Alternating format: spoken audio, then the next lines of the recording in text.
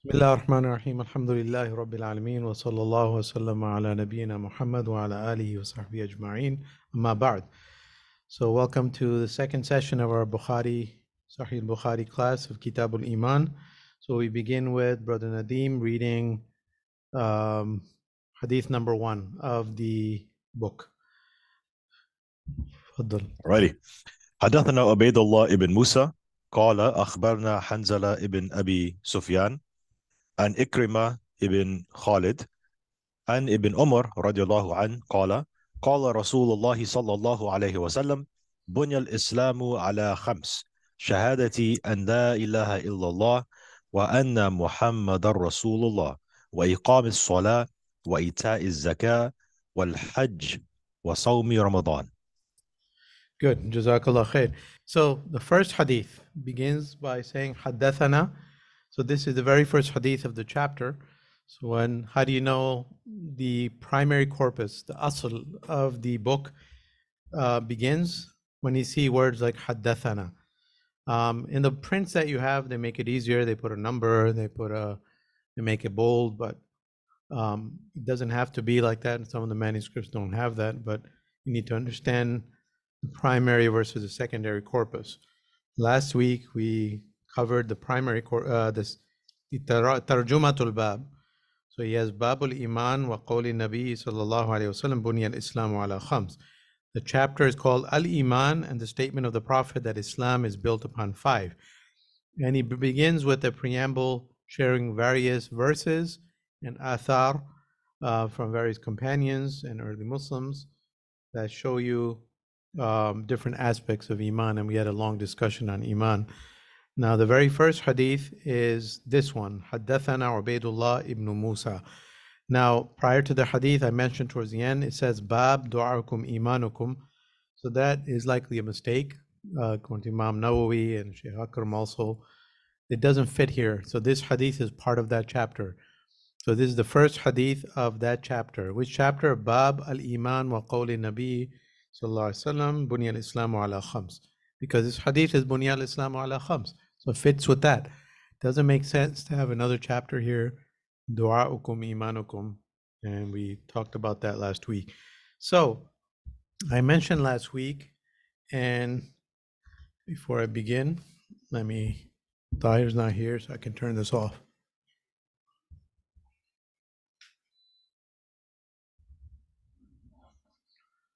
Okay. So the very first hadith begins with his teacher. So when we study Sahih Bukhari, it's very useful to look at each teacher and discuss his life and spend more time there. As you go higher up in the isnad towards the companions, then we don't need to discuss the companions because everyone or people understand who Ibn Umar was and Ibn Abbas, and it's something that's easily accessible. So it's not useful in a class to discuss, even the companions. So we won't do biographies of the companions, but at least the first name is very important, the teacher of Imam al-Bukhari, and then some of the names higher up. So I mentioned Ubaidullah ibn Musa. So he was a problematic figure for some. And what did I say about him last week at the end of the class? He was Shia, yes. So now in the previous semester, we did talk about him. When I mentioned the unlikely teachers of Bukhari, he was the first one we talked about. So his name was Ubaidullah ibn Musa. And Azim is not here, but this is my name. Everyone who has the name Ubaidullah is a problematic person, unfortunately, in history. Generally, that's the case. So Ubaidullah ibn Musa, his name was, or his full lineage was Ubaidullah ibn Musa ibn Abil Mukhtar Badam, and his kunya was Abu Muhammad. So he was a hadith expert of Kufa. He was born in the year 128, and he died in the year 212 or 214. So he was a hadith expert, and he was an honest person with strong memory, not known to lie, but also he was part of, you probably couldn't call it a sect at this point, but it was part of the group that called themselves Shia. They were the people of Ahl al-Bayt. So Abu Dawood, for instance, he says about him, كان محترقا شيعيا. He was a burning Shia. So he's not just like one of those that's inclining towards that. He was part and parcel of whatever they were at that time. But even Abu Dawud accepted his hadith and related from him. So basically, all major hadith scholars took from him, except for one. Who do you think did not take hadith from him at all? Ibn Hanbal, Ahmed. Yeah, Imam Ahmad ibn Hanbal.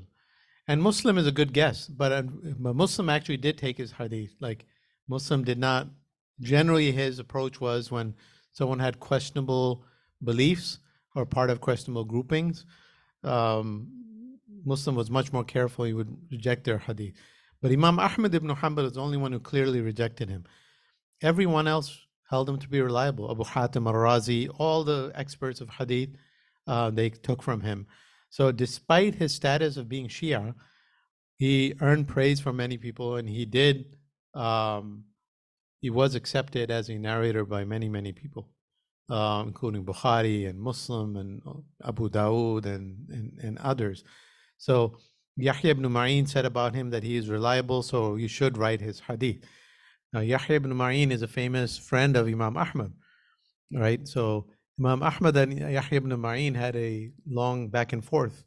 So Imam Ahmad wrote a strongly worded letter to Yahya, rebuking him for taking the narrations of Ubaidullah bin Musa. How can you do that when he is such and such? And then Yahya wrote a letter back saying, how can you take from Abdul Razak al-Sana'ani, the great muhaddith of Yemen, who also had Shi'i tendency? But he says, we both know in his letter, so Yahya's letter, he said, we both know that the way he criticized Uthman was much more serious than Ubaidullah criticizing of Muawiyah.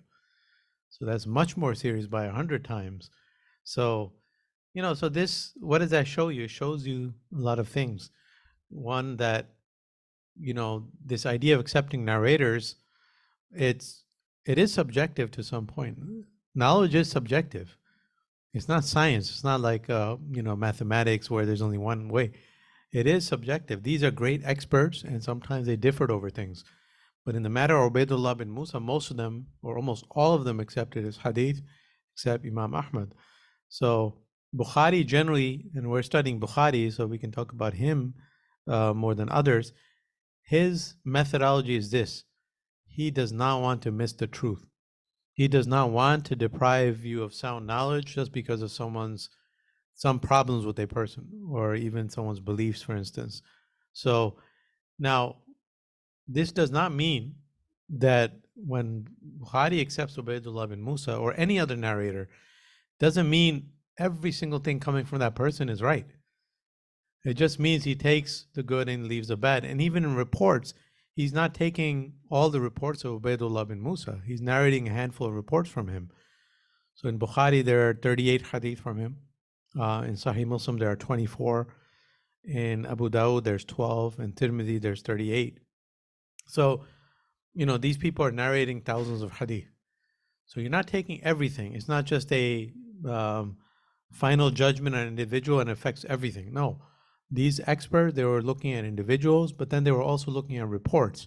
So he only took those reports of Ubaidullah bin Musa that he was certain came from the Prophet ﷺ. That's the important point here. So in this, Bukhari is an academic researcher. He's very academic and he has principles. So if he's certain that the report is sound based on all, the criteria that they look at, which includes the transmitter, but that's not the only criteria, then he will not deprive us of that. So Ubaidullah bin Musa narrates the hadith from Hanzala ibn Abi Sufyan, ibn Abdurrahman, ibn Safwan, ibn Umayyah.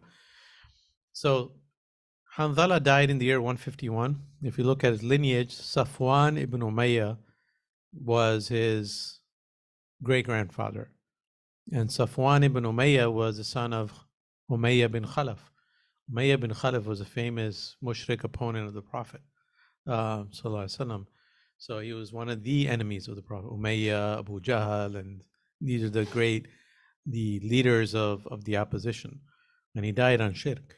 But his son Safwan embraced Islam, and but very late. So Safwan is the great-grandfather of Hanzala, Umayyah bin Khalaf is a great-great-grandfather. So Safwan was the person who, well, he was with his father for the whole lifetime of the Prophet ﷺ, and he embraced Islam after the Fath. But even not immediately at the Fath, when the Prophet opened Mecca, he gave general amnesty, but there were a bunch of people who didn't want to become Muslim even then, and they fled Mecca. Safwan was one of those. So he fled Mecca. He has an interesting story, and he was escaping to Rome. So he was actually leaving, and he didn't want to live under Islam. He was still with his father, even at the end of the Prophet's life.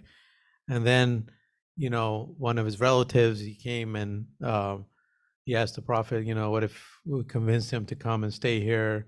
Does he really have amnesty? Will you go after him? The Prophet said no, gave him indications that he's going to be forgiven.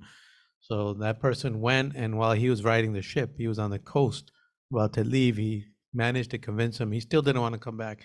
He was like, well, maybe he's just saying that he'll kill me when I get back. And he was very fearful. And then he said, Alaikum salam wa rahmatullah. So the person eventually convinced him, and he came, and he grudgingly came, and he came back to Mecca. And then in the Battle of Hunain, the famous Battle of Hunain, where Muslims were almost routed, but then they won, where the Prophet ﷺ was giving out all the spoils of war, the camels, to all the Muslims that were new. And the Ansar got nothing, and they had tears in their eyes. So Safwan was the person that the Prophet gave 100 camels on that day, because he was still on the fence. And that was a brilliant strategy on the part of the Prophet ﷺ. He was using these things to convince people and soften their hearts to Islam. So, anyway, Safwan's great-grandson was Hanzala. And Hanzala was a reliable transmitter of Hadith. Both Abu Hatim al-Razi and Abu Zura al-Razi deemed him as thiqah. So we have Ubaidullah bin Musa. We're on Hadith 1 for those who came. Bab, the first Hadith of Kitab al-Iman, Bunya al-Islamu ala khams.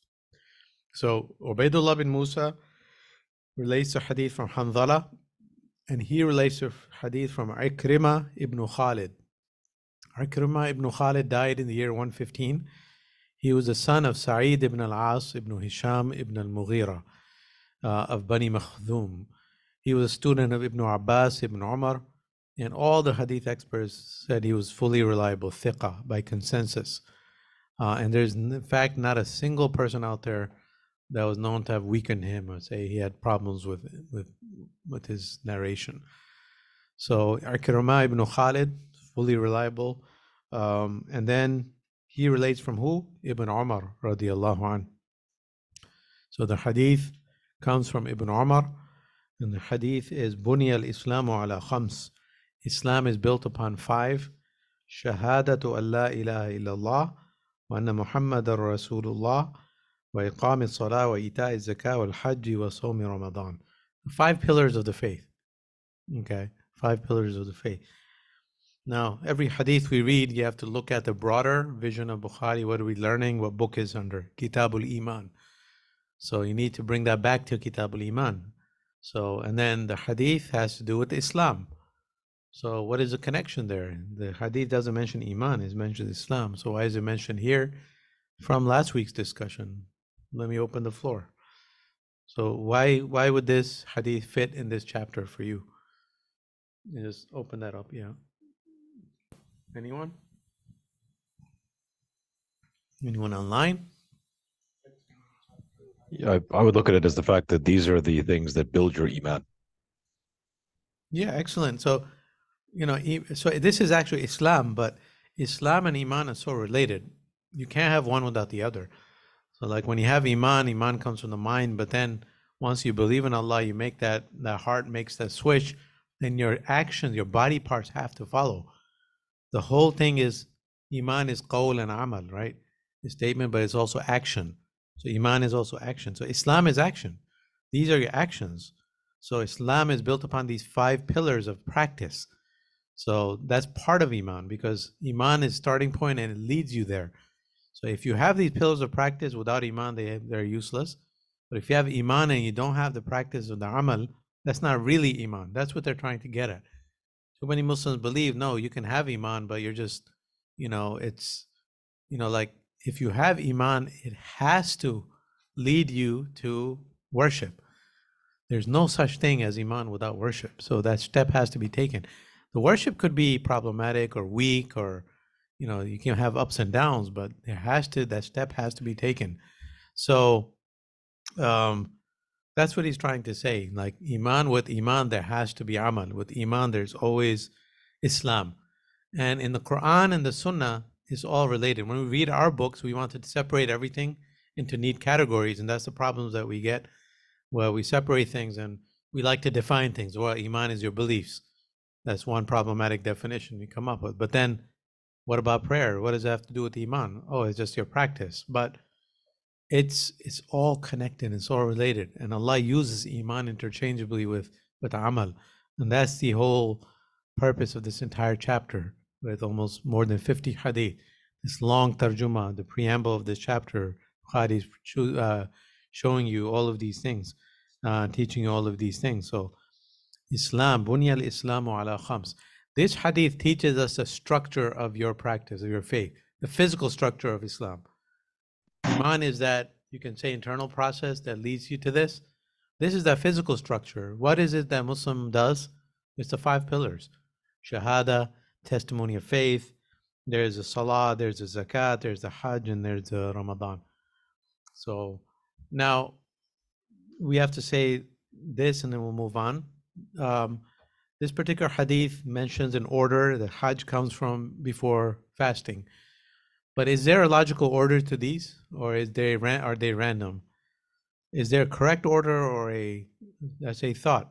These 5 pillars, is there a proper logical order that they come in or not? So what should be first? Obviously, is there any dispute? Shahada is the first. What should be the last here? Any ideas? Hajj. Yeah, why should Hajj be the last?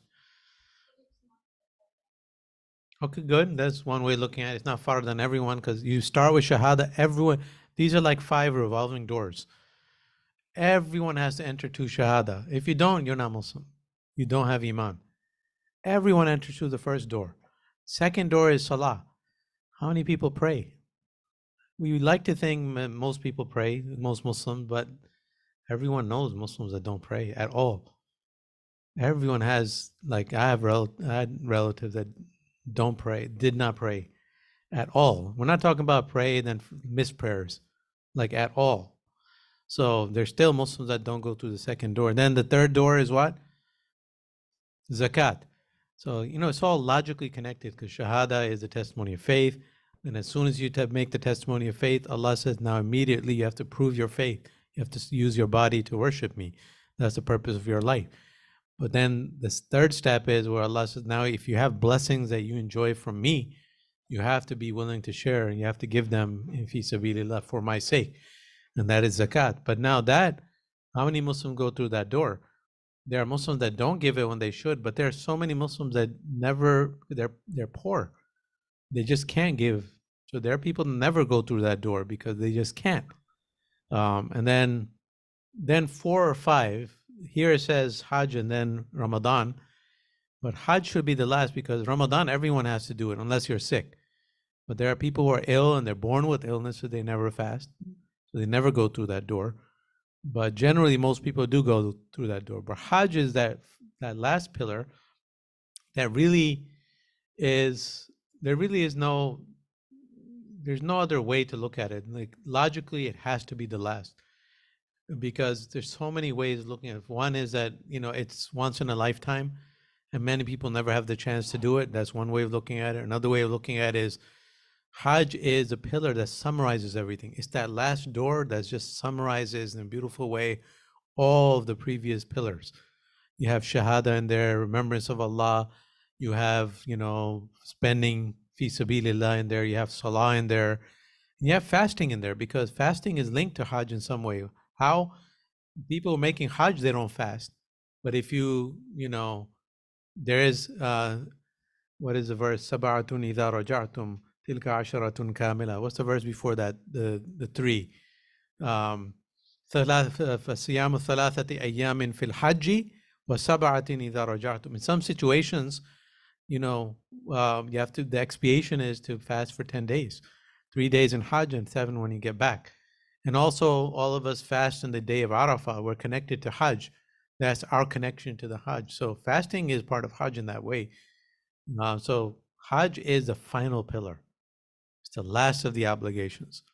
And it's that pillar that summarizes teaches you how to live as a Muslim, that simple cloth, the brotherhood, everything in Islam that Islam stands for, you see it in the Hajj. It symbolizes that. And not only that, there's so many other proofs that Hajj is the last. For instance, what's one of the final verses that were revealed? Where, the famous story, the Jews came to Umar ibn al-Khattab and they said, Ya Amir al-Mu'mineen, ayatun fi kitabikum. لو تقرؤونها لو علينا معشر اليهود نزلت لاتخذنا ذلك اليوم عيدا. Here's a verse you read in your scripture. If we had a verse like that, that day would be a holiday for us. And Umar asked him what verse. What was the verse? اليوم أكملت لكم دينكم وأتممت عليكم نعمتي ورضيت لكم الإسلام دينا. Today, I have finalized your religion for you. That's the meaning of the verse, the paraphrasing. Today is perfect. It's complete. It's final. Today, Allah used the word today. And what was that day? That today. Umar said, what was the day? Day of Hajj. Yawm al-Arafah. Yawm al-Arafah and the Hajj of the Prophet ﷺ. So this verse was revealed where Allah said, today I have completed your deen for you. That was in Hajj. So Hajj is the final pillar. So this hadith should have Hajj at the end, but it doesn't. But actually, if you look up the hadith in Sahih Muslim, for instance, Ibn Umar related this hadith and he said this. He said, Bunya al-Islamu ala khamsa, ala an yuwahhid Allah, wa iqam as-salah, wa ita'i zakah, wa sawmi Ramadan, wal hajj. So he gave the right order. Someone in the audience said, Ya Aba Abdurrahman, hajju wa sawm. He said, isn't it hajj first and then sawm? Because this is how this hadith is. Because that means at that time, many companions were memorizing the hadith this way, and many of them were memorizing the other way. So Ibn Umar, he related the other way, and he said to him, no. He said, Siyamu wal hajj. هكذا سمعته من رسول الله صلى الله عليه وسلم. Ibn Umar said, no. Sawm comes first, and then hajj. This is how I heard it from the Prophet sallallahu alaihi wasallam. This hadith in Sahih Muslim. So from here we learn the real order is Sawm and Hajj. In Hajj, all the proofs teach us that is the final pillar. Also, Umar ibn al-Khattab, when he made the calendar, the Islamic calendar, people think the Islamic calendar is etched in time. There was an ijtihad of the companions. The months were fixed. There were no years though, and there was no month one. Like we know Muharram, we know Dhul Qa'dah, then Dhul Hijjah, then Muharram. But which one is the first month? Like, where does the new year start? Well, now it starts in Muharram. Did it start like that in the Prophet's time? No. So for centuries, they had these months in order, but there was no month number one, month number two. It was just months that came after the other. The early, pre-modern society, they weren't obsessed with dates, and they weren't obsessed with like this idea of New Year's and these celebrations and things like that. So the months came in order from the time Allah created the heavens and the earth, but there was no numbering of the years and no numbering of the months. So Omar, when he devised the Islamic calendar, he had a discussion among the companions, because the companions said, look, we travel all over the world. We go to Rome, we go to Persia. They have their own calendars. We write you letters, and then the letters reach you some weeks later, and we don't know when it was written, like except the month. And so we need to fix our calendar like the other societies, they do that. So Omar said, he thought about it, he said, okay, sounds like a good idea. What do you think? And he brought all the companions. So they said, okay, let's fix the years, because that's the main thing they were looking at. What were the years, so we can have years. So they discussed the matter, and they talked about various things. So one of the things that came up, well, how about when the Prophet passed? Let's make that the first year. But that was too sad. So they didn't want to pick that. They didn't want to use that as a memory. So they rejected that idea. Then all these other ideas came up. But then eventually it was decided the year the Prophet made the hijrah, that would be year 1, because that's where Islam was put on the map. But then, so that discussion was settled through, or that was settled through a discussion. The second issue was the months. Okay, which is month number 1?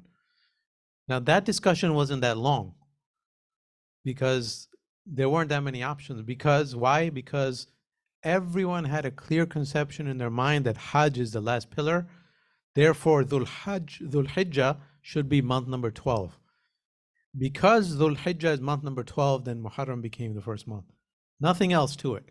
There's nothing to Muharram that makes it special that this is the new year and so on and so forth. It's only because of Dhul Hijjah. And that's a proof that Hajj is the final pillar and this was the right order. So now the question arises, okay, why is this order here? Because the Muhaddithin, they're relating Hadith as they hear it. And even the grammatical mistakes are sometimes related in the Hadith. Even like that Hadith of Sahih Muslim where the 7 shaded under the throne of Allah, the day there is no shade but His. One of them is a man who spends secretly out of his wealth such that his right hand doesn't know what his left hand is spending. That's an obvious mistake because you give your charity with your right hand, but the right and left was switched by a narrator. But Imam Muslim continued that hadith in the same way because they're just relating it as is. And they understand that you know what was going on here, that you know what they weren't obsessed with the words. They knew that anyone that has a sense of things knows what happened and the real order is this.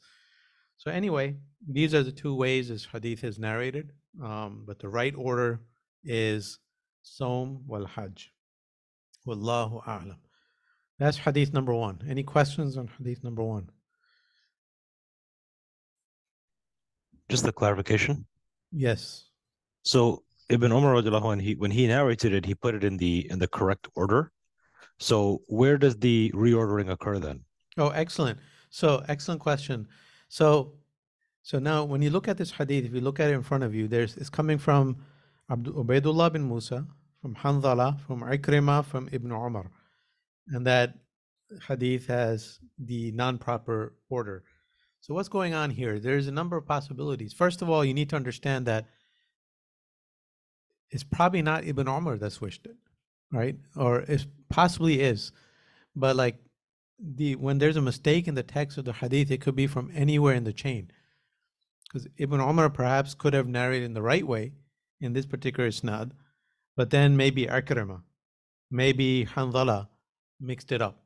And then he narrated to the student, to his student after him, and it reached us. So that could have been anywhere in the chain. Now, Ibn Hajar and hadith expert, what they do comparative analyses to try to figure out where it is or who messed it up. Sometimes they come to the answer, but most of the times it's very difficult to know. So these kind of changes can happen through any of the names. So the assumption that Ibn Umar changed it up in this particular version is not, it has to be proven. You can't make that assumption automatically. Yeah, Wallahu a'lam. And it's also possible, another possibility is that the Prophet ﷺ could have said it both ways. That's a more remote possibility. It's more likely that the Prophet said it in one way and people memorized it and they just, it's perfectly natural. This should not, bother anybody. When you list 5 things, when you tell your children 5 things to do, you'll mix up the order sometimes. Even when you talk about verses of Quran, when you're teaching the meanings, like the verse where Allah has knowledge of 5 things, right? عنده علم الساعة وينزل الغيث. When you relate those 5 things to your students in class and Sunday school, sometimes the order will get mixed up. That's a natural thing. There's nothing wrong with that. When you're reading the Quran, then you need to be exact. But when you're teaching it, things will go here and there. And that's what all these hadith represent. They're teachings from one generation to another, one person to another person to another person. And anywhere along the line, innocent switches can happen. That's why in Bayquniya we had a category of hadith called maqlub, قلب إسناد بإسناد قسم وقلب متن بإسناد قسم, something like that. That sometimes there's a switch that happens in the isnad, one name for another, rawin bi rawin or isnadin bi isnadin. So these things can happen, and scholars uncover that, and they have tools to do that. Wallahu a'lam. Can I do another follow-up? Yes, absolutely. Go ahead. So I'm assuming Bukhari had access to the other version as well. Mm-hmm. So That's then an why excellent give question. So why give why that Muslim one? version wasn't there? Yeah, excellent question. So who knows? We need to study Bukhari more deeply, and maybe someone has an answer. But certainly, it's not my. I haven't studied in that depth. I believe he doesn't have the other order, if I'm not mistaken. That's only in Sahih Muslim. Wallahu a'lam. If you come across in your reading, just do share with us, inshallah. Ibad had a question. Use that mic. Mm-hmm. You gave an example of a hadith like narrator said that he mixed up. He said that you give charity with your left hand so much that your right hand doesn't know. Mm-hmm. So you said, I just wanted to clarify that was a hadith that's been preserved in Muslim Yeah, as it is. Okay. Right, left switch, and he kept the switch. And some scholars, they even kept like grammatical mistakes. So I mean, there's different approaches to narrating hadith. Some were very exact, like Shu'bah, and tried to preserve the wording as much as possible. But this generation, Bukhari and Muslim, when they're writing things down, document, they're trying to be as exact as they receive things, not trying to fix things. If you start fixing everything, like then imagine you fix something that doesn't need to be fixed. You can imagine all the problems that can happen. But generally speaking, hadith is related by wording, by meaning. Like, so it's trying to be exact, but there's also always words that go here and there. And that's perfectly natural and normal. In those cases, do they comment or do they just it's just Yeah. reader? So in these hadith dictation sessions, they comment. So today, how do you find those comments? You look at Fathul Bari. They'll have long discussions there. Fathul Bari, Ibn Hajar, what he does is, okay, this hadith has this word here. The hadith in this chapter has a slightly different word. The hadith from this companion has a different word. The hadith in Sahih Muslim has a different wording and has a different question. So he tries to bring all of them together to try to give you a real-time view of what he thinks, an analysis, a judgment call of what happened.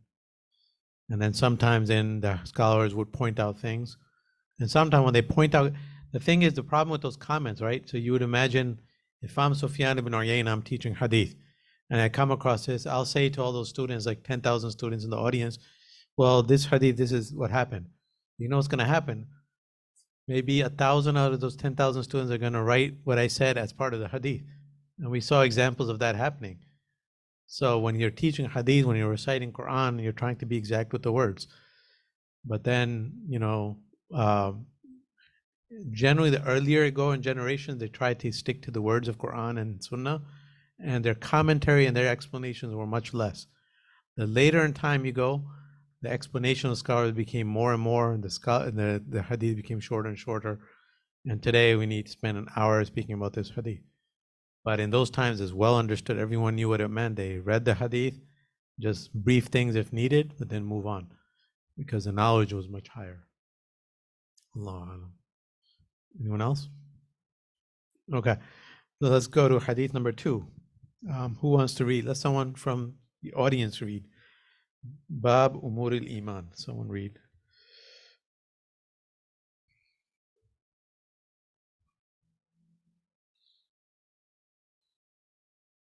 Danielle, your job is with the microphone to call on somebody. If no one volunteers, you assign somebody to read. I have a second mic for the sisters. Bab Umur al-Iman.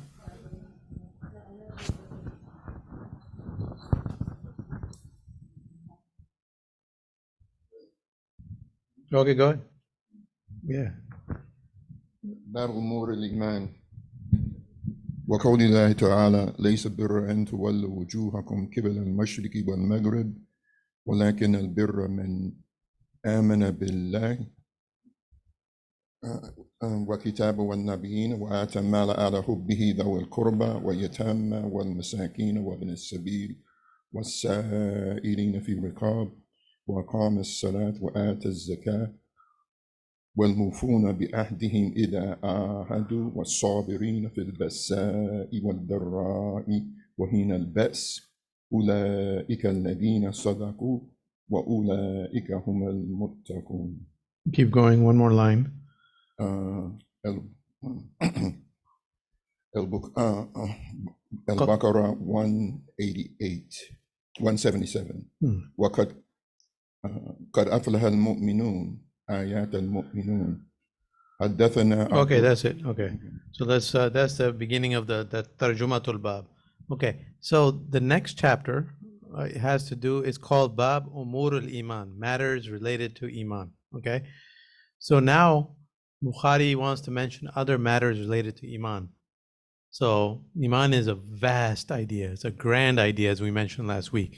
It's something very complex, very beautiful, and it's something grand. It's not something you can summarize. It's related to emotions, related to action. So here he wants to go on and mention how Iman is related to other things like worship. Some of them have to do with akhlaq. And so Iman, again, is not just what you believe, but with Iman, action necessarily comes. And with action, akhlaq necessarily comes. All the things are necessarily connected, very much connected.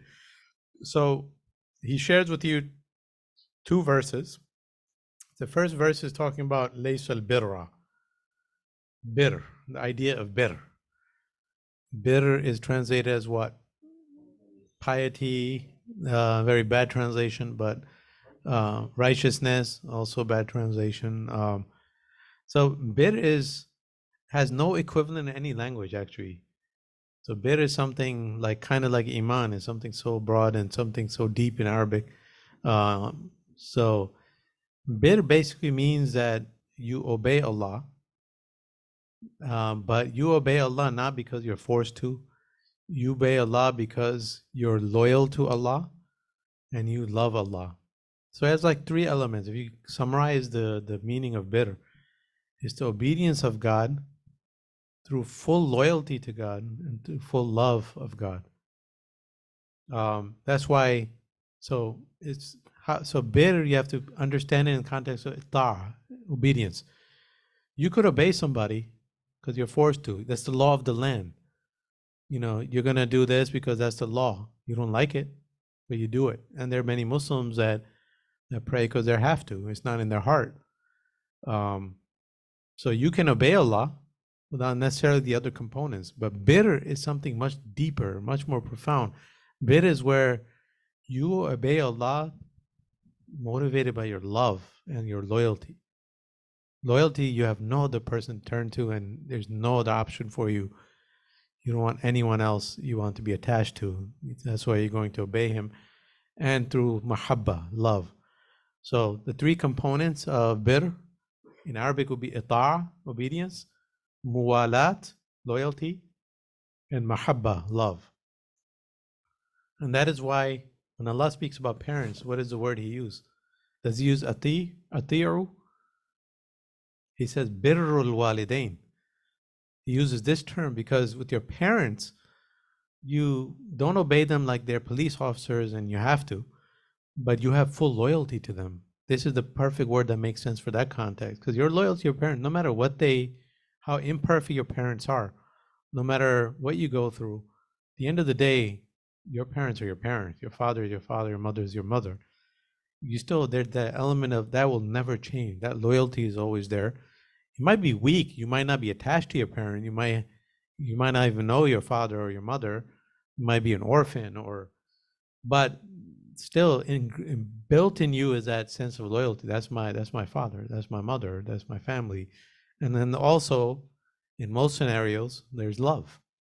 So even the child, when the mother beats him, where he's going to run off to? He's going to run around in circles and come back to the mother, right? Because the child has no other place to turn. There's the love of the mother is built in the child. So that's why bir is used for parents, rather than when it comes to obeying those in authority. Allah says, "Ati'u Allah wa ati'u Rasulah wa ulil amri minkum." Ita' is used for like a king or for other things.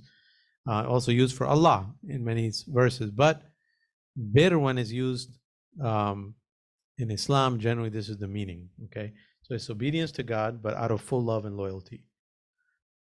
Now, so here Allah mentions what bir is, some components of bir, what examples of bir. So what does the obedience of God looks like? What does piety or righteousness, as it's translated as, looks like? So the context of these verses is about Bani Israel. Bani Israel had many, like, we're going to talk about it in the tafsir class too. The Bani Israel, the Jews, they were excessively focused on form and structure and not the spirit of the law. So, they were obeying God, but in their own way, but, وَمَا كَادُوا يَفْعَلُونَ, almost they didn't do it. So, and you can see Surah Al-Baqarah is filled with those examples. So here Allah is reminding them, look, this is what real piety is. This is what real obedience to God looks like. The real obedience to God that comes from love and comes with loyalty to Allah. لَيْسَ الْبِرَّ أَن تُوَلُّوا وُجُوهَكُمْ قِبَلَ الْمَشْرِقِ وَالْمَغْرِبِ. Bir is not turning your face to the east or the west. So the context here where the Jews were discussing the Qibla of Jerusalem versus Mecca, there are all these debates. So Allah is reminding them, it's not the east or the west. It's not the turning of your face that's piety, that's bir. It's something else. That's just like a symbol. That's just something Allah created that for us, like just to have a direction. But that's not the real act. That's not where it is. That's the direction of the Qibla doesn't mean that that's where Allah is. When you face the Kaaba, doesn't mean that Allah is physically there. Allah is not there, but it's a direction that we need in order to make our worship easier. We need some form and some structure. So, facing the Qibla is only in place of. So it's a superficial thing. It's a symbolic thing. Yes, we face the Qibla, but that's not what the real value is. The real value, Islamic value, Islamic teaching, bir is this. It's not facing the east or the west. وَلَكِنَّ الْبِرَّ مَنْ آمَنَ بِاللَّهِ. Real bir are those who put their iman in Allah. Iman is bir. Iman in Allah, belief in Allah is bir. That's what real obedience looks like. Al-Imanu billahi, man amana billahi wal yawmil akhiri. And then belief in the day of judgment. So this is the foundations of piety, foundations of obedience, of bir. Starts with Iman. Without Iman, there is no bir. You can be all the nicest person in the world, do all the good deeds. Without Iman, it's all useless in the teachings of Islam. So Iman is first, but Iman in what? Iman in Allah, but then Iman in the last day. Wal Yawm al-Akhir is very, very important, because sincerity can never come without belief in the last day. If you don't believe in the last day, or your belief in the Akhirah is weak, then everything you do in this life is for a purpose, for ulterior motive. You're going to look at, I need to help this person, but I need to get something in return. There's always this ulterior motives for your actions, because you don't believe you're rewarded in the next life, then everything's about this life. Then your responses to action is going to be so, disproportionate. But the believer, they believe in Allah and they have this sense of the last day. That changes their whole approach to life. And what's going on in Gaza, may Allah relieve that situation. The Israelis and the Jews in general, it is shocking to me when I realize the Jews don't believe in an afterlife. I can't get over that. I still can't get over that. You might say, what? Like, they really don't believe in an afterlife. Like, when you ask them, and I've asked so many people, I've asked in interfaith gathering rabbis, do you believe in an afterlife? The answer is usually like, well, we don't really emphasize it, or something like that. So if they do believe, some of them do believe in an afterlife, it's something so relegated in their religion that has no reality for them, doesn't inform their faith and tradition. And that is why when something happens to one of them in Israel, the response is so disproportionate. The world ends for them. They make life hell for everyone, because this is it for them. It's not like, for a believer, how many, we've been going through this, the Muslims have been going through this maybe a million times worse. again and again and again, even worse than the Holocaust. And I'll say it again and again and again. When the partition of India and Pakistan was similar to Holocaust level numbers of people who died. But we get over it because we know this is a temporary life. We're here for a few days. There's a day of judgment. And inshallah, Allah sees everything. And we don't worry too much. It doesn't destroy our lives. But when your belief in the last day is gone, then this life becomes everything. And then, then your whole conception and your behavior changes. And you can't be sincere in your actions. So when real piety, better comes with belief in Allah and the strong sense of the afterlife, that Allah is watching everything I do. And then, wal malaikati, and also belief in the angels. Why is the belief in the angels important? Because the angels are Allah's hidden agents. Belief in the angels connects you to Allah very clearly. Because if you don't have that, then there's more possibilities of shirk and destroying your belief in Allah. Why? Because many things happen in the world that you can't explain. If you don't have this belief in Allah's hidden agents, Allah sends these beings that we cannot see that control the heavens, the earth, the winds, and when you're about to get into an accident, there's an angel that'll stop you. And then when you don't believe in that these agents are there, then you'll attribute those things to supernatural things or false gods, and there's more possibilities of attributing things to material objects like idols. It's the idol that did that. But like the belief in the angels makes the world more real, the world of the ghaib more real for you, connects you with Allah. It makes you realize the angels are all commands of Allah. The whole world is running by the command of Allah. And these things that we can't explain, even those are through the commands of Allah. So you're not that frightened by ghaibiyat matters. And you're more strongly connected to Allah. And then wal kitabi wal nabiyyin. Then the books and the prophets, Kitabi wa Nabiyyin. That's also very, very important because part of the belief in Allah is that, I think we did mention it last week, that part of Tawheed is that, if Allah is one and He promised to guide us, then there's going to be guidance. So it's going to be in the form of books and it's going to be in the form of messengers. So it's going to be instructions in writing, and it's going to be human beings that will teach us how to live those teachings. So it's not just the Kitab, but it's also the Rasul.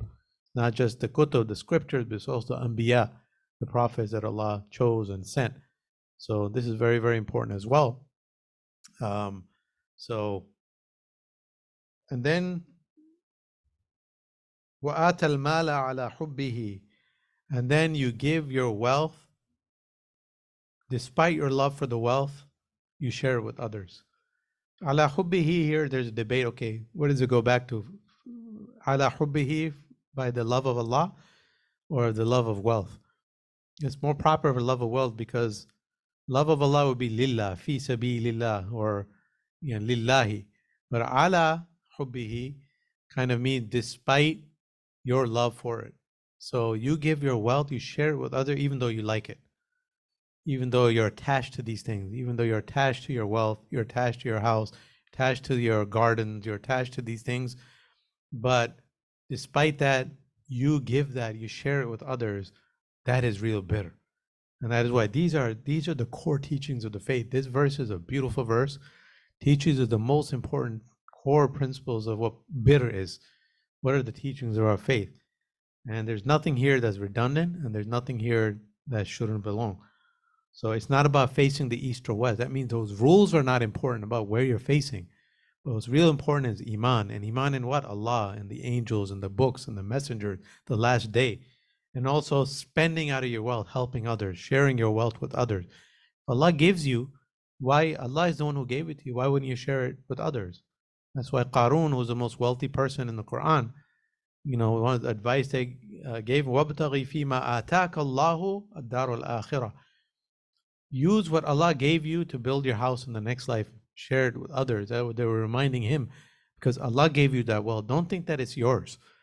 Allah gave it to you. Why should you not share? And then it's so beautiful here that despite your love for it, you share that wealth with others.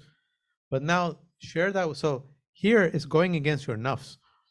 You don't want to share the wealth, you do it. And Allah mentioned ala hubbihi, despite your love and attachment to that. That's why when you give, you're supposed to give the best things that you have. There's a clothing drive. What we do, we look at the clothes we want to get rid of that we're never going to wear, and we give them away, and we feel good about it. That's not what this verse is speaking about. That's still, there's a reward there, but that's not real bir. Real bir is you give the things that you like, that are close to you. You give them away. Well, and then who do you give it to? Allah mentions not the people that you want, not your priorities. If it was up to us, we would give wealth to places that might benefit us in the end, people that we want to grow closer to. But Allah gives His priorities of sharing your wealth. Dhawil qurba, your relatives.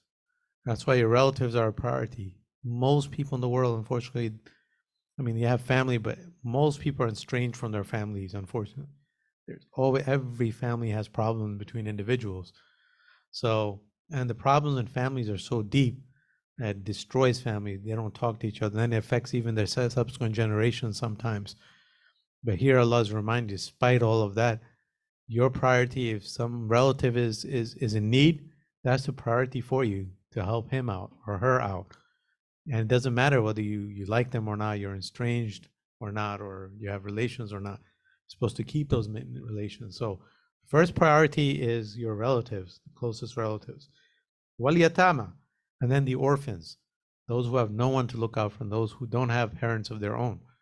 So these are the priorities of spending your wealth: relatives, orphans, wal masakin, and the poor ones, the impoverished ones. Those are the ones you need to seek out to help. Wabna sabil. Wabna sabil is what? The son of the road, son of the path. What does that mean?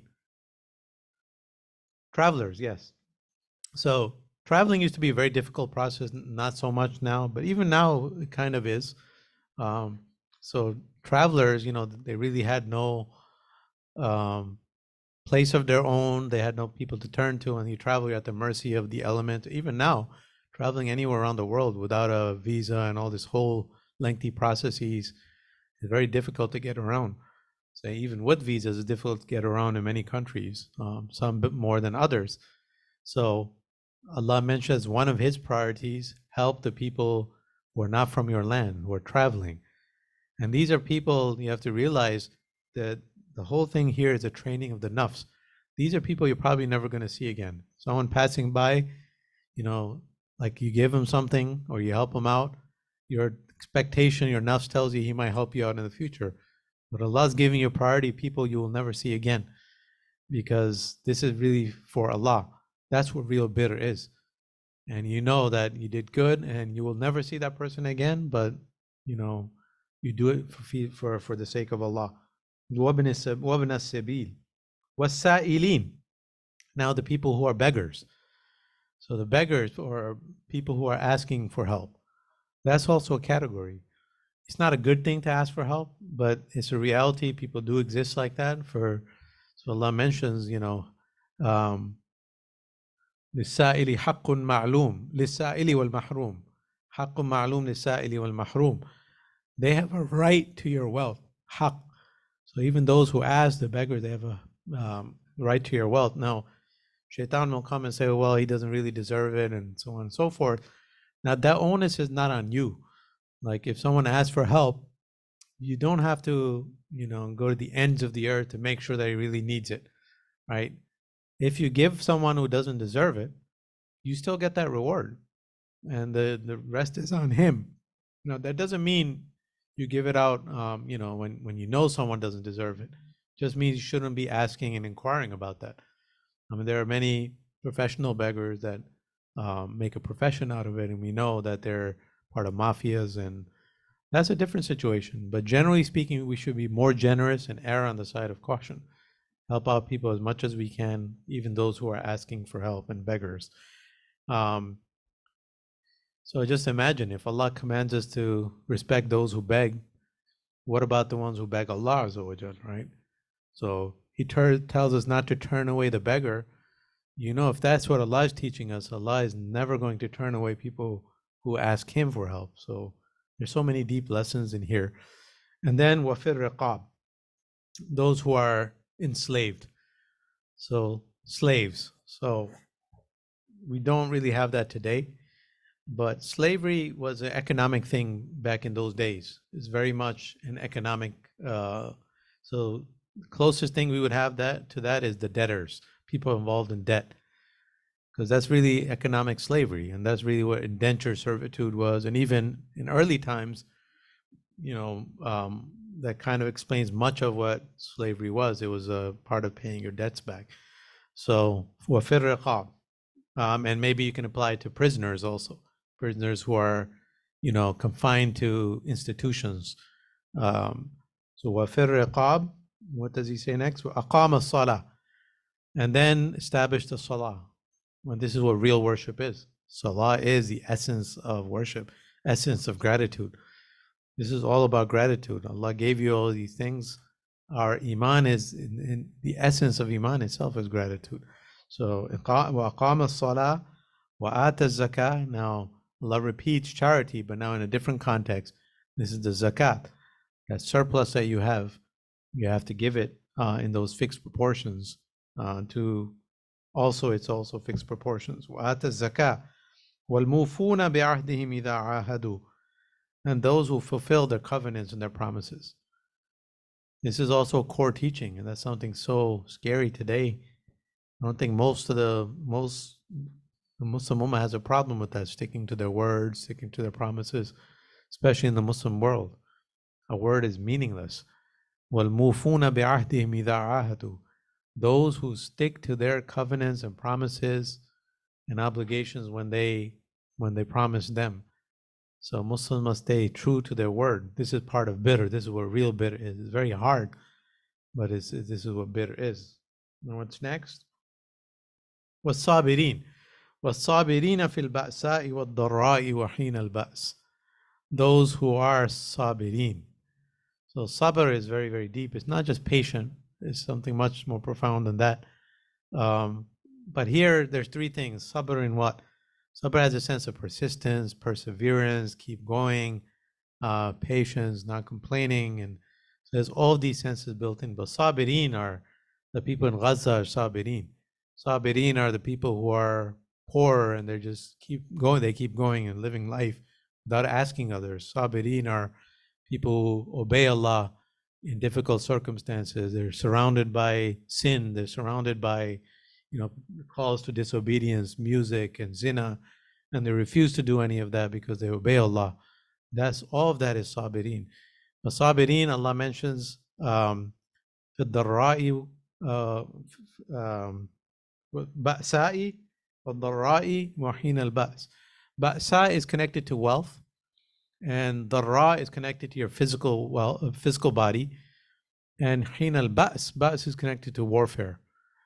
So when you're tested in terms of monetary trials, sabr.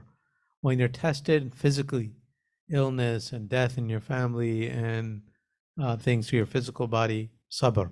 When you're tested with wars and hostile conflicts, also sabr. So that's not easy. It comes by training. Sabr is very, very difficult. It comes through training. And that is a final teaching here among these great core teachings of Islam, what birr is. And then he says, what Allah says, أُولَٰئِكَ الَّذِينَ صَدَقُوا وَأُولَٰئِكَ هُمُ الْمُتَّقُونَ. Allah describes these people who have this birr. These are the people who are truthful, صادقون. And these are the people of taqwa, people of sidq. They're truthful in speech and their word and their actions, and they're people of taqwa. So it's a great, great verse to include here. So Imam Bukhari is trying to give you that broad conception of what Iman leads you to and what birr is. Now he's highlighting birr. And then at the end, the next verse, قَدْ أَفْلَحَ الْمُؤْمِنُونَ. He just quotes the beginning of Surah Al-Mu'minun. Verily, truthful indeed are those who are believers. قَدْ أَفْلَحَ الْمُؤْمِنُونَ. Now tying it back to Iman. Iman is what gives you success, nothing else. Iman is what gives you success. Okay. So with that preamble, that's the Tarjumatul Bab. Again, this is the Bab, and the verses are part of the Tarjumatul Bab, the chapter heading. And now the Hadith begins. Who wants to read the Hadith? Okay.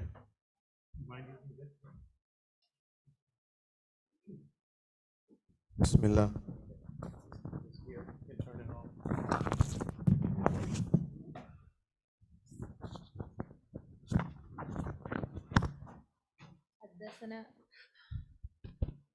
حدثنا عبد الله بن محمد حدثنا أبو عامر Do you have qala in there or no?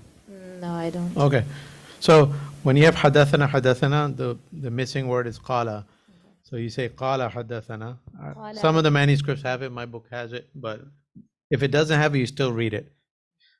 So start from the beginning. Hadathana Abdul. حدثنا عبد الله بن محمد Mhm. حدثنا Qala hadathana. قال حدثنا أبو عامر الأقيد Aqadi. قال حدثنا سليمان بن بلال عبد الله بن دينار عن أبي صالح عن أبي هريرة عن النبي صلى الله عليه وسلم قال الإيمان بضع وستون شعبة والحياء شعبة من الإيمان. Good, very good. So Bismillah. So this hadith, let's do the hadith first, then we'll come back to the isnad, right? Maybe that'll be easier. So the Prophet sallallahu alaihi wasallam, he said, Iman is 60 something branches, consists of 60 something branches. Bid'un wa sittuna in Arabic. Bid'a is like a small number when you're not sure of the number. So generally, bid'a is used between 5 and 10. When there's a number, unspecified number between 5 and 10, you use, bid'a is more than one, but less than 10. So it's generally, you can say 3 to 9, the number 3 to 9. When there's 10, you use ashara.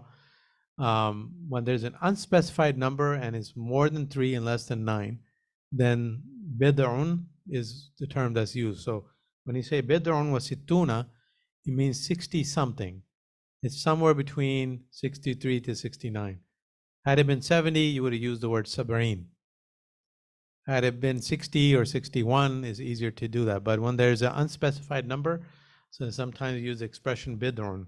So Iman is bid'un wa sittuna shu'ba. Iman is 60 something branches. Wal haya'u shu'batun min al iman.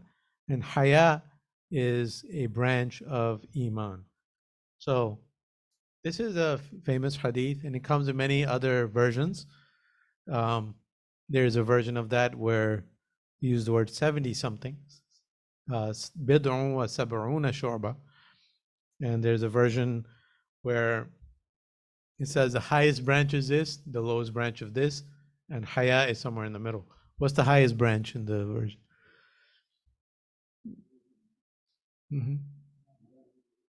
La ilaha illallah. Afdaluha wa a'laha qawlu la ilaha illallah. The highest branch is the statement of la ilaha illallah. Wa adnaha was the lowest branch from the other narration. Yeah, imatatul adha an tariq, removing something harmful from the road. So this is all part of Iman. And then haya'u shu'batun min al-Iman. Haya, or modesty, bashfulness, is a branch of Iman. So there's something incredible because like even the Prophet ﷺ is teaching the same thing. All these are branches of Iman.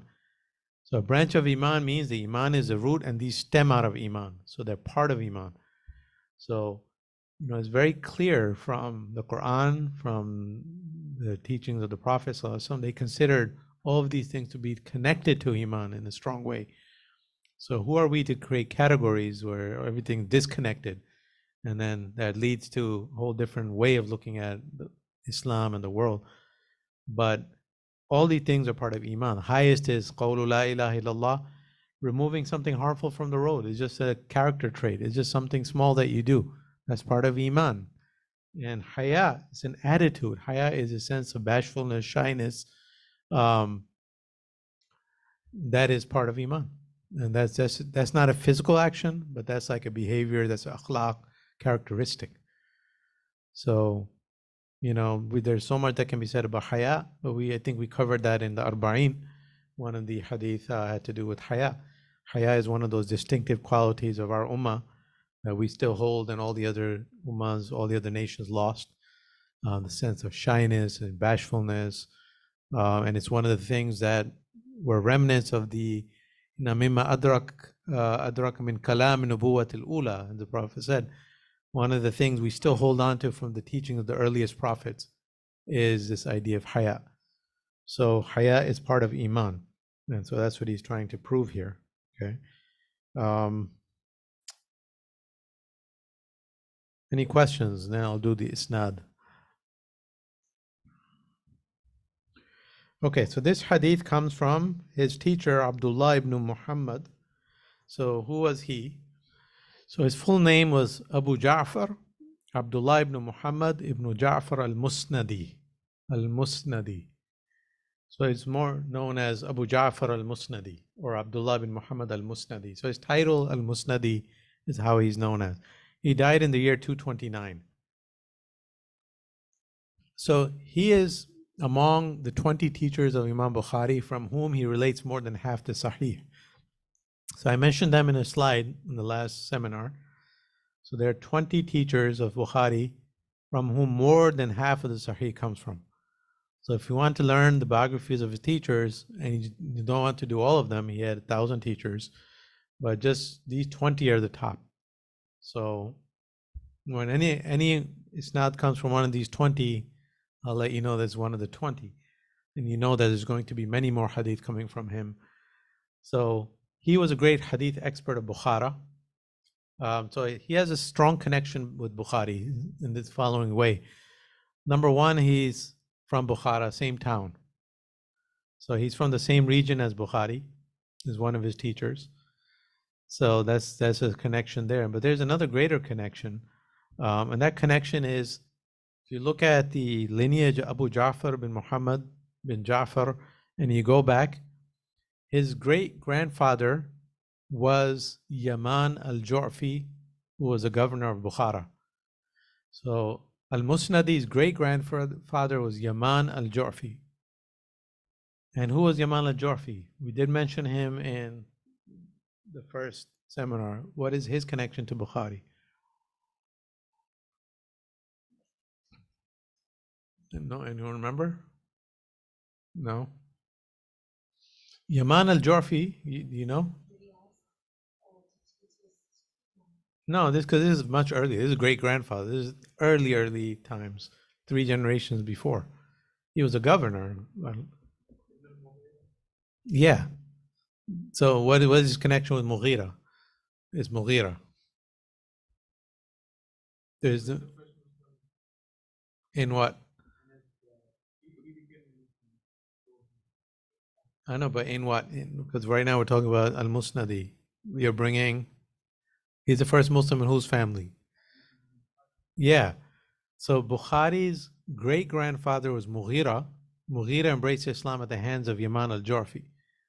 So great-grandfather of his teacher gave Shahada to the great-grandfather of Bukhari. And his great-great-grandfather was Zoroastrian. So Mughira, Bukhari, Muhammad ibn Ismail ibn Ibrahim ibn al-Mughira. Al-Mughira and Yaman al-Ju'fi. And that's why Bukhari's lineage says al-Ju'fi. If you look at Sahih Bukhari, he'll say al-Ju'fi. Why? Because his great-grandfather embraced Islam at the hands of Yaman al-Ju'fi, so he became Ju'fi as an honorary title, wala. So that's the connection between Musnadi and Bukhari. It's a great connection, going back 3 generations. So he must have held him in great esteem. And the other thing about him is, why is he called Musnadi? What does Musnad mean? So it's not his name, it's not a family thing. It's something has to do with him. Related to Isnad, yeah. Musnad literally means with Isnad. But what does it mean in Hadith sciences? Like in Bayquniya, who remembers? Wal Musnadul. Anyone remember? No, you guys did memorize it. Some of you. Wal Musnadul Muttasilul Isnadi min Rawihi Hatta al Mustafa Falam Yabin. So Musnad is a hadith. Well, it's a hadith with isnad, literally, but in sciences it means a hadith that is muttasil and marfu'. two things. Muttasil means it has full connection, no missing links. Marfu means it goes to the Prophet ﷺ. So what happened is Abu Ja'far in classes, he was only concerned with marfu hadith. He didn't care about the others. So when he was studying hadith, he would always ask, okay, give me the marfu hadith, prophetic hadith. I don't want the hadith of, athar of the companions and others. So he was so insistent on that in class after class, or he would ask the question, is this hadith musnad? So he did that so much, his classmates began calling him musnad. Hey, musnadi is here. Musnad. Right, here's the musnad, musnadi. And it became his title until the end of time. And now in the books, al-musnadi. So that just tells you, where titles come from. So he was among the senior teachers of Bukhari who also related from Bukhari, learned from Bukhari as well. As we mentioned, remember, Bukhari was so brilliant when he was learning from teachers, many of them learned from him. So he was one of those who also counted Bukhari as his teacher, although he's senior to him and Bukhari is a real student. And he used to praise Bukhari himself. The Musnad that you say about Bukhari, Muhammad ibn Ismail imamun, faman lam yaj'alhu imaman fattahimuhu.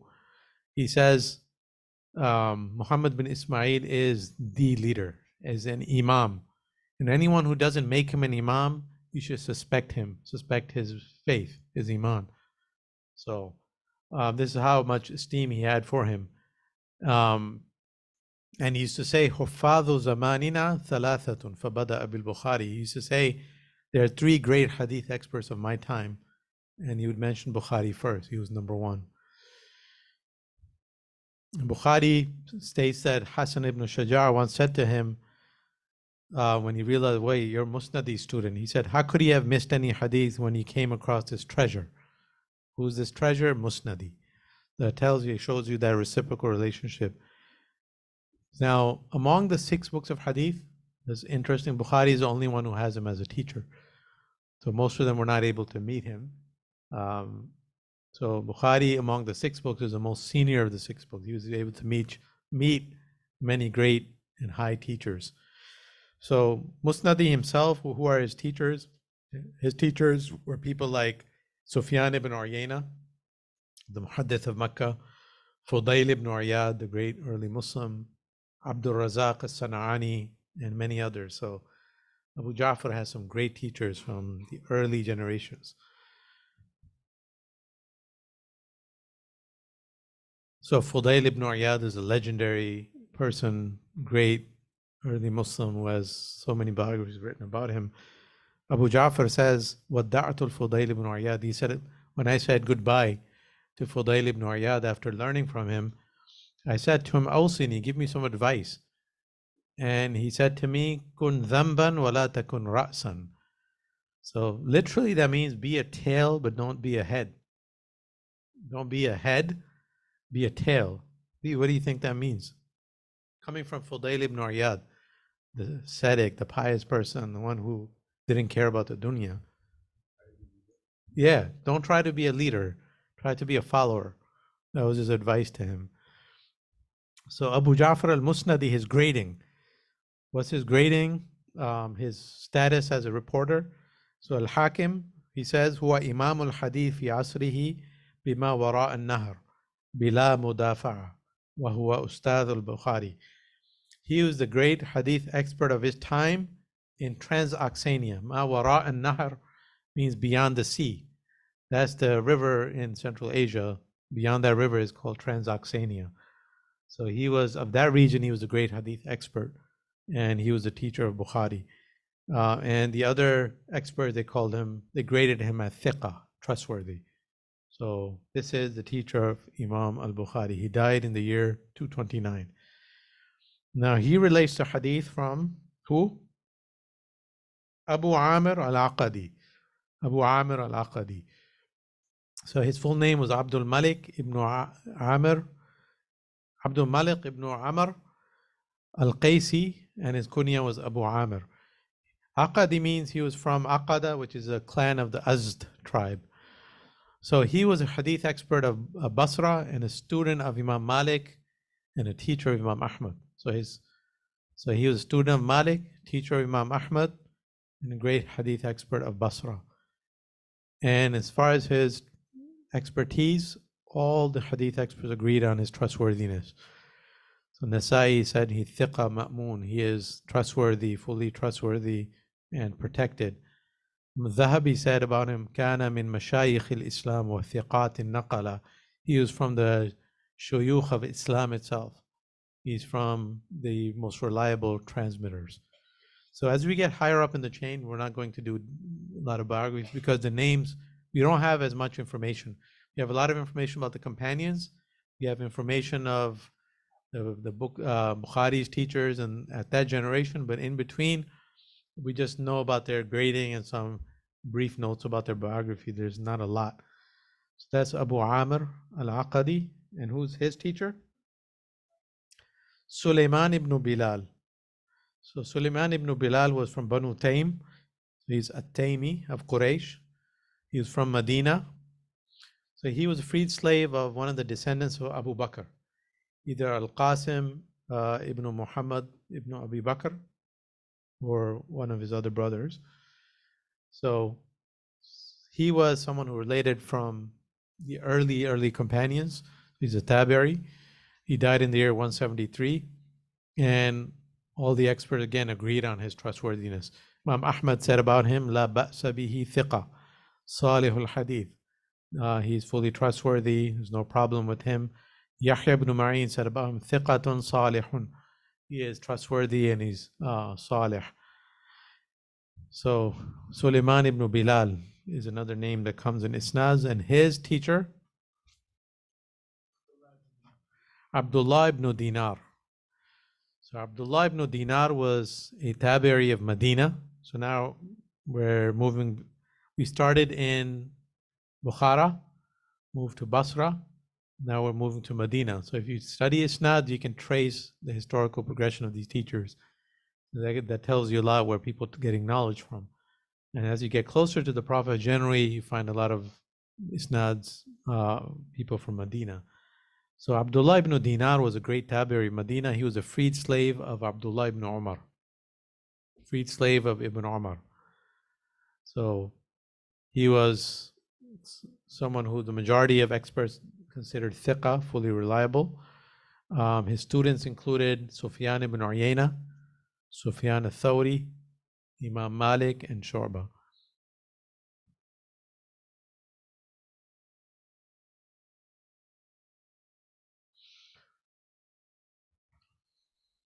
So Abdullah ibn Dinar al-Adawi. There's some books that make a mistake and say he's the brother of Amr ibn Dinar, another great hadith expert who's in the Hadith Rahma. But that's not the case. They're two different. They're not. Just because of the Ibn Dinar, some people fell into that mistake. So Badruddin Aini, I was reading last night, said he's the brother of Amr bin Dinar, and I was a little surprised because you don't read that anywhere. You read Amr ibn Dinar's biography, doesn't mention Abdullah ibn Dinar as his brother, especially someone who's a freed slave of Ibn Umar. So the more I looked into it, realized someone asked Imam Ahmad that, and I found a quote. Are they brothers? He said, no, they're two different individuals. They're not related. And then who is the next person? Abu Salih. Okay, Abu Salih. Abu Salih died in the year 101. His full name was Dhakwan Abu Salih as-Samman az-Zayyat. So he was a senior hadith expert of Medina. He was a freed slave of Juwayriya, al-Mu'mineen. So he used to export butter and oil to Kufa. So he was a businessman. And that's why his name has as-Samman from butter and Zayyat from oil. So the oil merchant, the butter merchant. So he used to go to Kufa to trade. Because of that connection to Kufa, he had great students in Kufa like A'mash. That's why his name spread in that part of the world, because that's where hadith was in his time. So he learned from many senior companions, but he spent the most time with Abu Huraira, and he became one of the best narrators of Abu Huraira. So Isnad of Abu Huraira, Abu Salih was one of the strong ones. So he was someone who was very known to be very tender and emotional. Is mentioned in biographies. Sometimes interesting things are mentioned, like something about having a massive beard. So when I read that, I was like, maybe I'm reading it wrong or translating it wrong. Maybe it means something else. And then the more I read, I realized, no, they really meant that. The reason they mentioned that is because he was so tender and so pious, so emotional that, like, whenever he would pray, he would cry so much they could see his beard moving from the back. So that's why they described that characteristic. So he was very emotional, very pious, very tender. Armash, his student from Kufa, he says that he used to study with him, that he was the mu'adhan of his masjid. And he said, one time I saw him and he gave the adhan and the imam was late.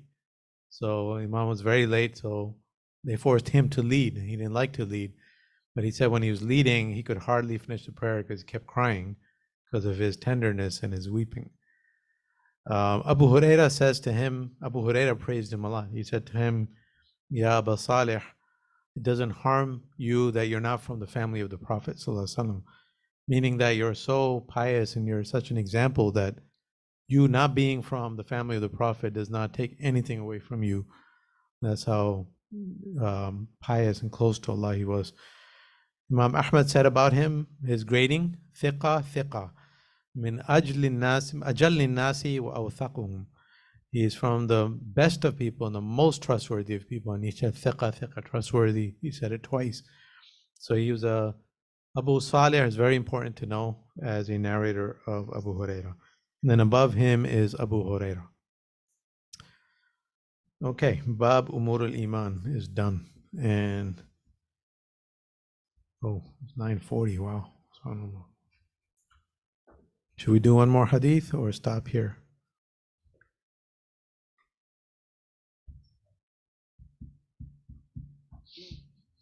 Did I hear stop? Okay. All right, we did 2 hadith, alhamdulillah. So we'll do the next hadith next week. Any questions? I'll take questions now. Sure. Yeah, Abu Huraira's student. He spent many years with Abu Huraira, freed slave of Juwayriya, al-Mu'mineen, the wife of the Prophet. So obviously he would be Tabari. And under him is Tabari too. So usually there's 2, 3 Tabaris, like senior to junior.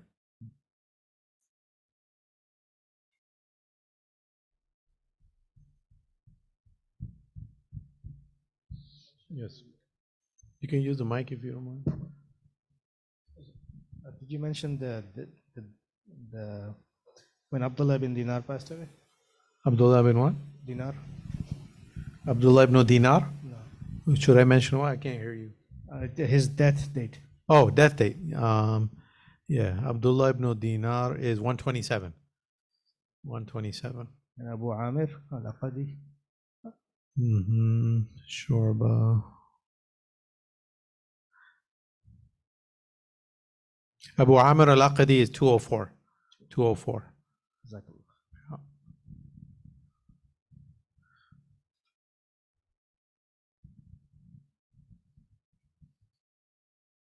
Just had one question.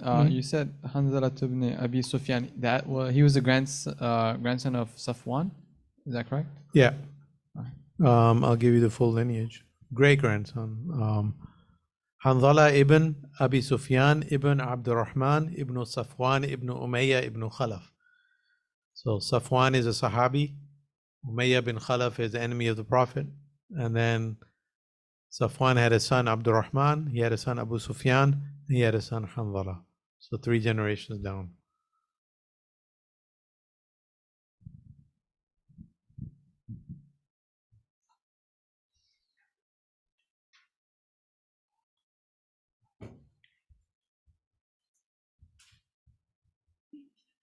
Any online questions? Alhamdulillah. Okay. Jazakumullah khair. Fatahallahu alaykum. We'll see you all next week. Assalamu alaikum wa rahmatullahi wa barakatuh. عليكم السلام. Salam.